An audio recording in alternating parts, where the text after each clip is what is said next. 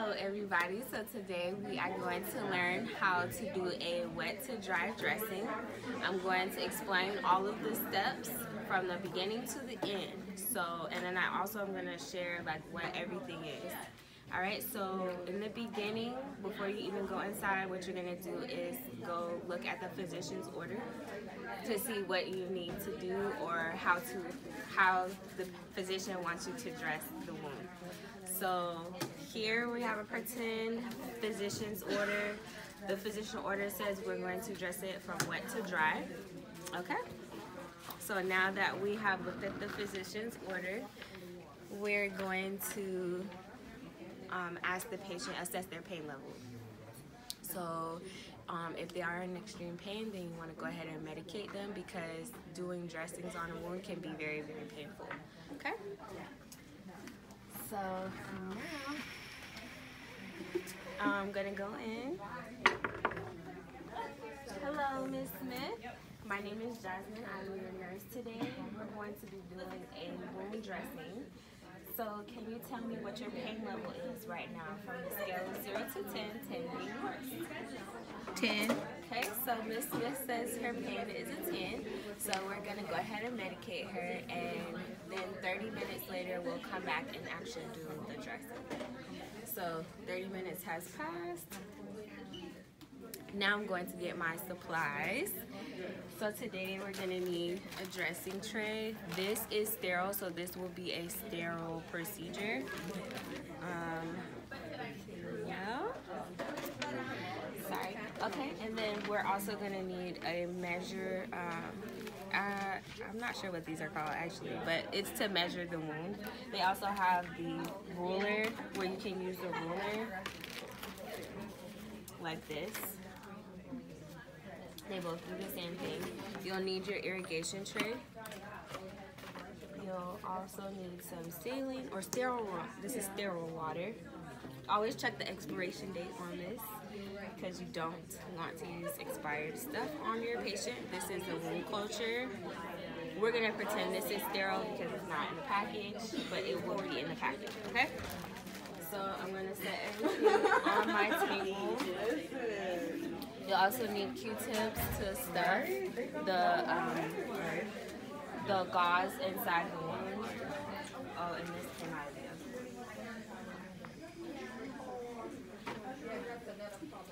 Okay, so now what we're going to do is we're going to go inside the patient's room, wash my hands, get my PPE, appropriate PPE. So you would need your gloves, your gown, and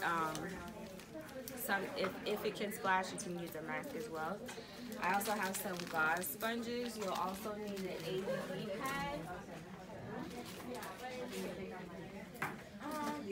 I'll need an ABD pad, so I can go and get that. My assistant is going to get my ABD pad. Alright, so we've already introduced ourselves. We got my hands washed, and now I'm going to use my gloves.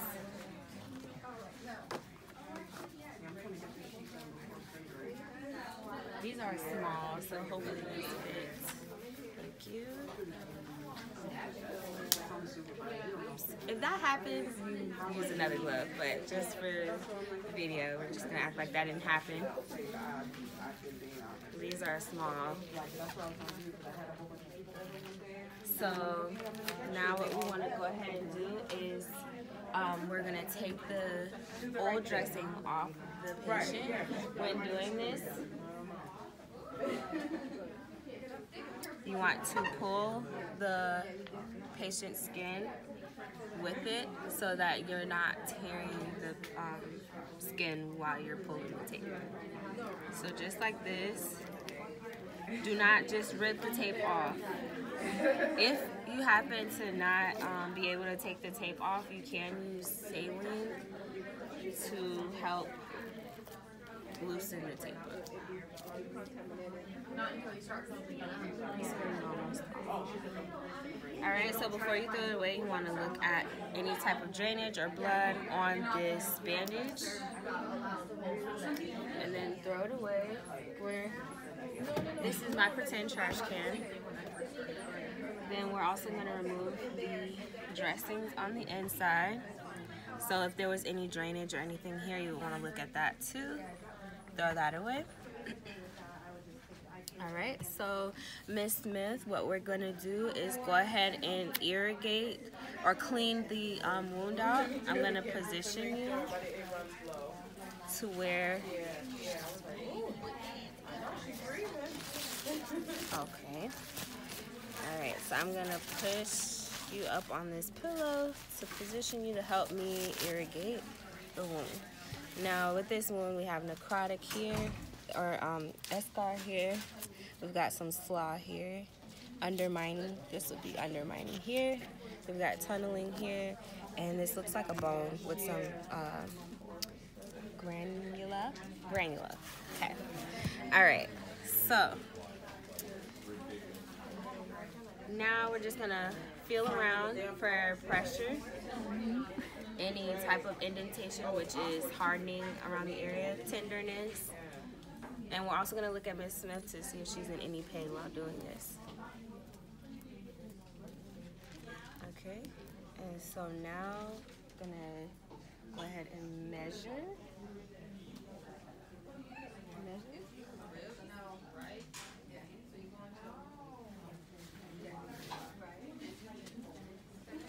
I'm doing good so far? Okay. She's making sure I'm doing everything correctly. Alright, so you could use, I was looking for this. You can use either this ruler or this. So if you were to use this, you will always measure in centimeters. This is width. Width is from head to toe, this being the buttocks. So we would say, starting from this ruler here, this is about 10 centimeters in height, and doing the width is from side to side. So then you would do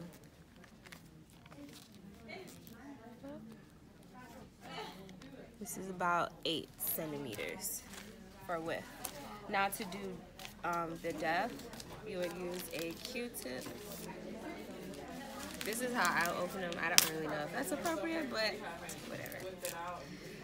Get one of these cotton swabs, and you're gonna feel around for undermining. Undermining is underneath the lip part of the pressure injury. You take the Q-tip and find the deepest part, and then take this and measure up against here. So then this will be about 2 centimeters. Now for undermining with documentation, this would be 12, this would be 6, 3, and 9. So you would say that undermining is from about 11 to 2. If you were to tell your charter on documenting the wound, and then the deepest is at 11. Then for tunneling, you would use the same concept with the Q-tip. Stick it as far as you can, measure with your ruler, and you would say tunneling is about 4 centimeters, and document where the wound is. So this would be the sacrum. Okay, so now that we're done documenting and measuring, we're going to discard of all of that, including your gloves. You will wash your hands, and now we're going to create our sterile field. So I'm going to move this stuff out of the way to create room. So I'm going to open this. What are you doing? Were you just attacked by a ghost? No, I really. Alright, so Oh. let me use this as my big trash can. I know. Okay. I wonder if they caught that on. Alright, so you're going to have this like this. Now with, can you see this?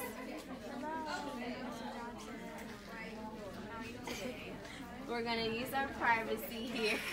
Yes. Okay, so now, with this, it's very important because this is sterile. Everything you do, you need to make sure you're accurate and precise and watch what you're doing. So, when you open this flap, the shiny part is not sterile. You can touch this part.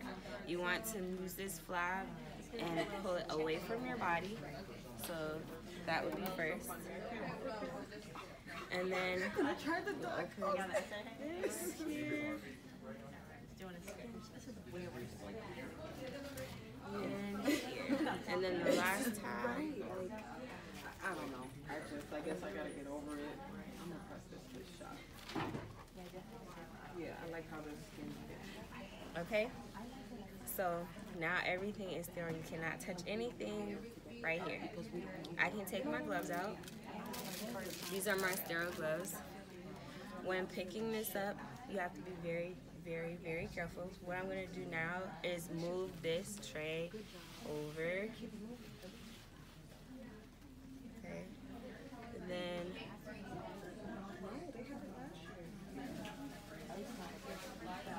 right. This one has a shiny part as well.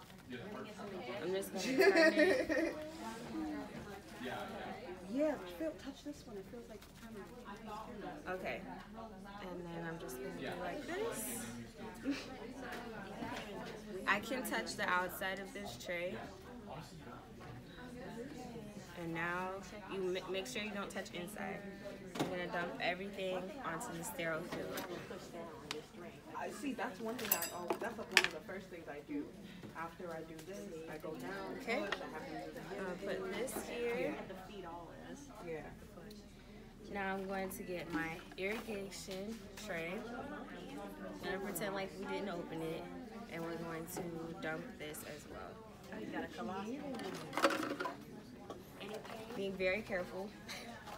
And check your feet.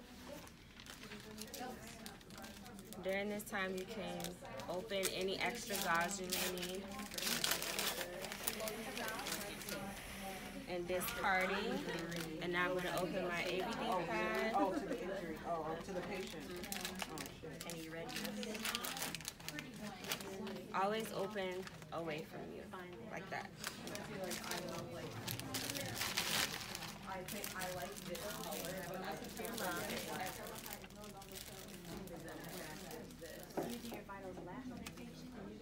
Oh, my culture, we're gonna act like it's not open, that it has a package, so I would open it and dump it, like that. Okay? doing it now.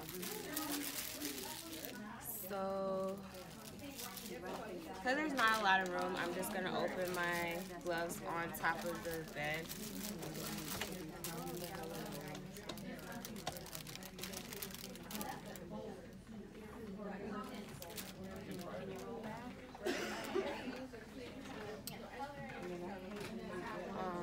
I can pour this in here, right? So this is my sterile water. Always have the label with your hand. Make sure it's not expired. I'm gonna pour this in my tray.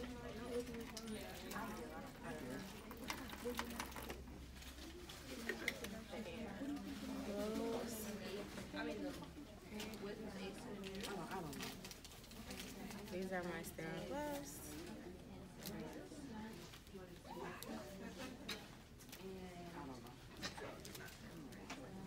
I'm trying to hurry up.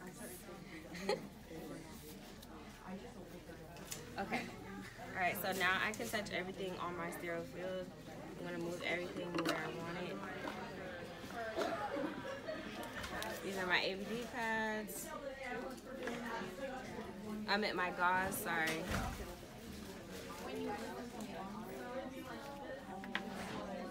Okay.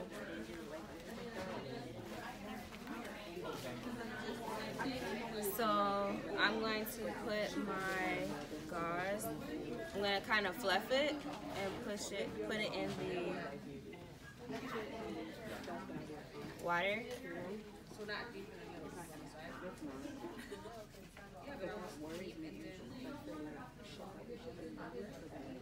Okay.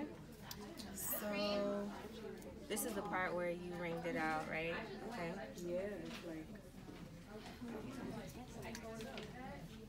Have you gone in there? I just started. Oh, good. I haven't even looked at. I felt bad because I was one of those people that. So I didn't. Right. It's not. I felt like there were other. I'm gonna leave that there. Now this is my irrigation kit. I have to put that sterile water inside the irrigation. So one hand will be clean, one hand will be sterile. This will be my clean hand. And so now I'm going to take the sterile water and put inside of the When I did the finger stick, bottle, right? Okay. So taking this, put this here. This hand is still sterile.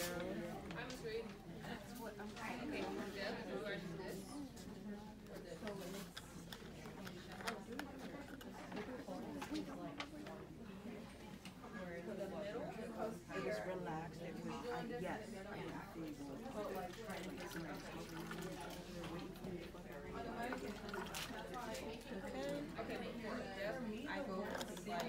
and the crazy thing is I took phlebotomy, so I know. Okay. So this hand is still 2 times sterile. Once in New York and one in Orlando. 2 places. So the first thing I'm going to do, I'm going to go ahead and irrigate the wound. If you need to move it, always move it with your foot.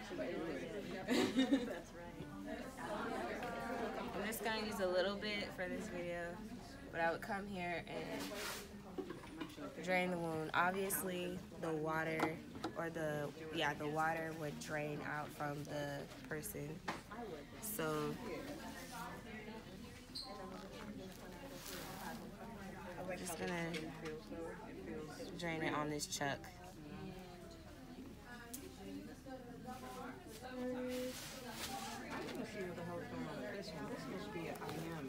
And so now we're going to use this gauze because this hand is still sterile. Right. Oh. Let me ask her, because I'm curious. And we're going to blot this here just to clean everything out. Okay, and then I guess I'll put it over here. Then we're gonna use this with our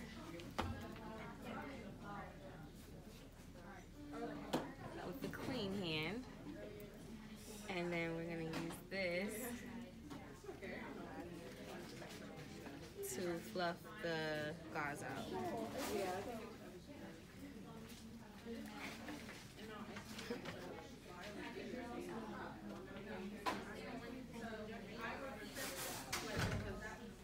So then we'll come around the barrier.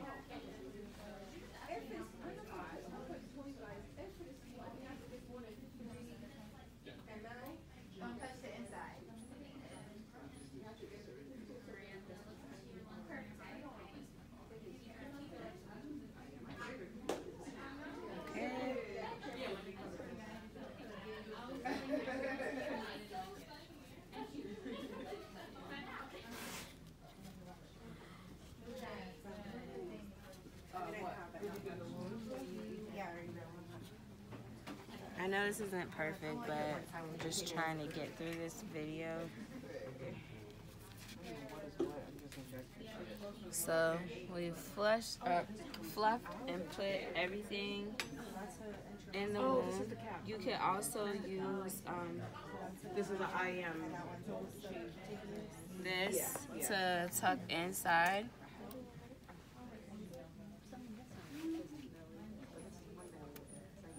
The undermining. Yeah, that's what Miss Reed just said. Like if it's more, like for if this one is more than 3 milliliters, you would just have to use 2 syringes. Just make sure that this whole wound is covered.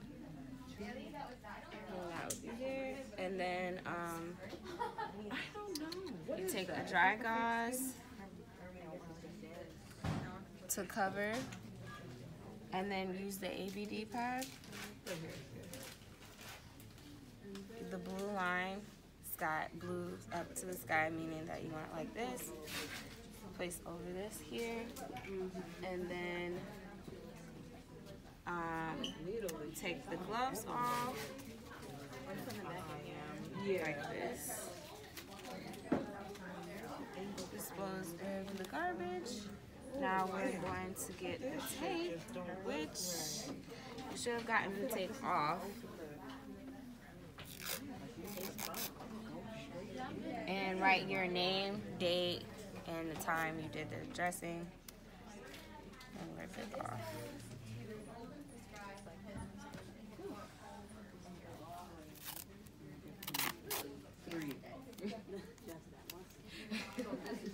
But you gotta feel that touch in your muscle. You know, like you gotta feel. And then a little piece of tape if you want to do the top and the bottom with your name and your date. And then, of course, you would just get rid of everything and make sure everything's clean. And that's it. Thank you. Bye.